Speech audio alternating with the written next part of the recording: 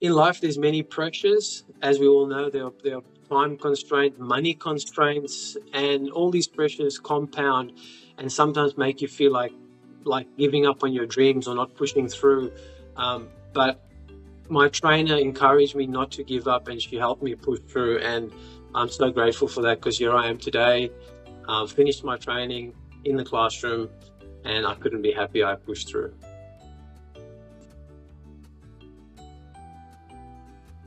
My body started showing signs of like hurting. My wrists and my knees started hurting from the trade. And I was thinking, what else could I do in the electrical field, but not physical work? I was looking for somebody that could, or a company that could take me from the tools and transition me to the classroom. Basically, I didn't know what that looked like. For me, it was, I read the testimonials, and the testimonials that I read, everyone was saying how friendly it was and how professional it was. And also going on the word of a friend of mine who had studied with Fortress, I was pretty sure that this was the way to go.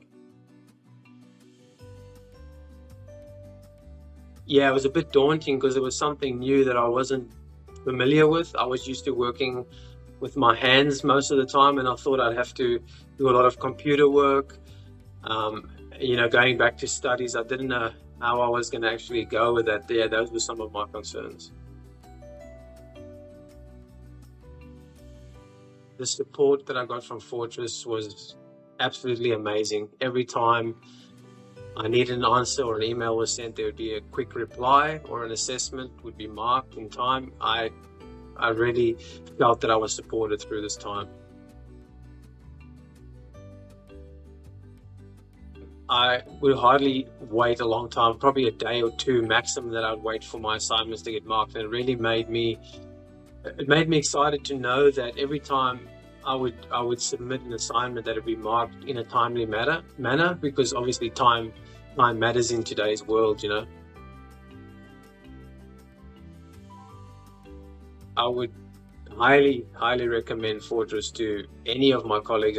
I would definitely, if I hear anyone close to me, I actually have had a friend ring me up saying, I want to get out of the trade, Louis, how do I do that? And I've steered him to Fortress, and as far as I know, he's actually started studying.